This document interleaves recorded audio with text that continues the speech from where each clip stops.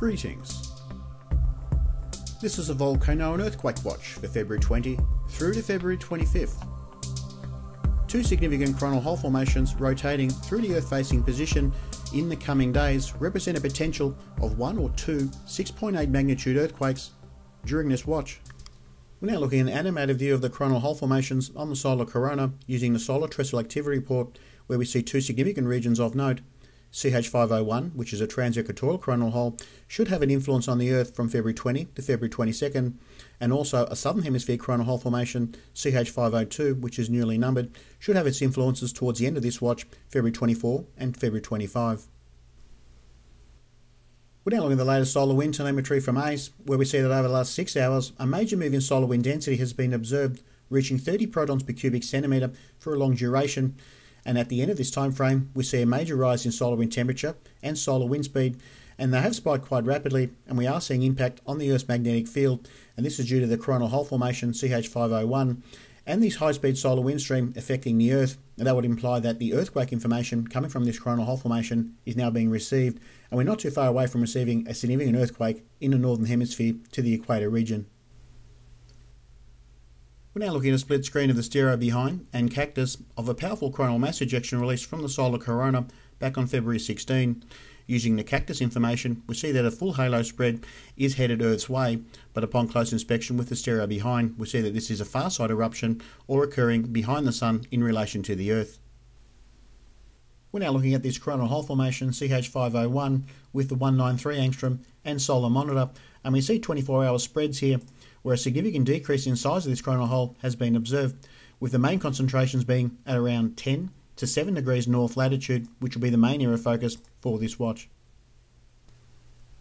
I'm now going to plot a map of region I feel will be most at risk for this significant earthquake based on solar symmetry as best mapped to the Earth, and my number one area of concern is for the Nicobar Islands India region and the regions of northern Sumatra, Indonesia. And my second area of concern is for the Moro Gulf Mindanao region, Philippines, stretching down towards the Molucca Sea region, Indonesia. And my third and final area of concern are for the regions of Costa Rica, Panama border regions, Panama, and adjacent to the region of Colombia. These will be the third and final areas of concern based on solar symmetry as best mapped to the Earth for a possible 6.5 to 6.8 magnitude earthquake for the dates of February 20 to February 22. We're now looking at the WSA solar wind prediction animation. This is showing a high-speed solar wind stream coming from coronal hole formation in the southern hemisphere, CH502, should affect the Earth on February 22nd through to February 25, and we may see significant earthquake potential based on this coronal hole formation. We're now looking at coronal hole formation CH502, which is in the southern hemisphere, and we do see it located at 22 to 26 degrees south latitude on the 16th of February. On the 17th of February, we see a rapid increase in size of this coronal hole, and this continued on February 18.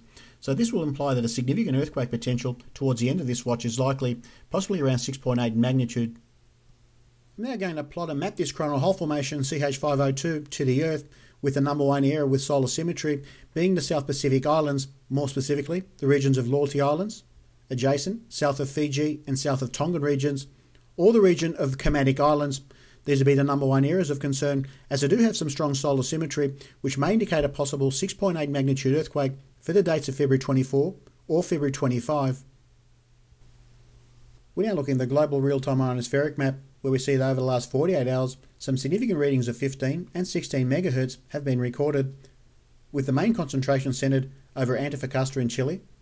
Hawaii has had a strong concentration, the Kermadec Islands, Fiji and also Tonga, and also southwest of Indonesia near Krakatau, stretching in towards the Indian Ocean, have had strong readings, and also the top portions of India into the Ryukyu Islands.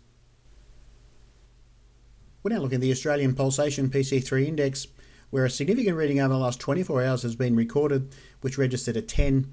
This is a good indicator of a possible 6.5 greater magnitude earthquake for the southern hemisphere over the next day or two, so this is definitely worth keeping a close note of. And that's my volcano and earthquake watch for February 19, 2012. For more information, please visit my website at solarwatcher.net, where I'll be adding more content for subscribers and members, and also on my blog. Annotations will be added during and at the end of this video. Thanks for watching.